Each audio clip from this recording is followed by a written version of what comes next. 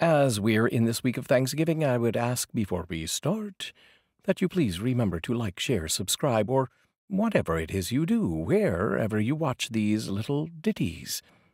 Thank you. And now to wrap up this week's special marathon collaboration between Carl M. Jenks' Poetry Corner and Bespoke Vocals, we revisit an old friend, she of the Mrs. God poems. Yes, by Connie Wanek. People often prayed to Mrs. God when they had requests.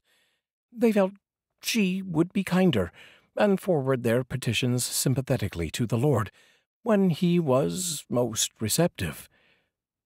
She was like a village letter writer, the soul with wondrous skills.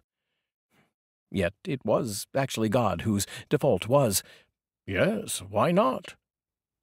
He liked to see the children smile even if bonbons spoiled their supper. He liked the way a smoker's face relaxed as she took a deep drag after a hard morning. He invented whipped cream.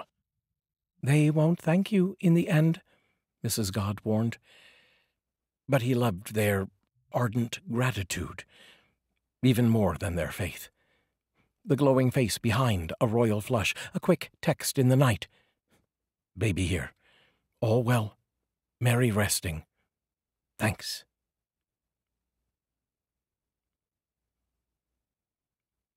Yes, by Connie Wanek.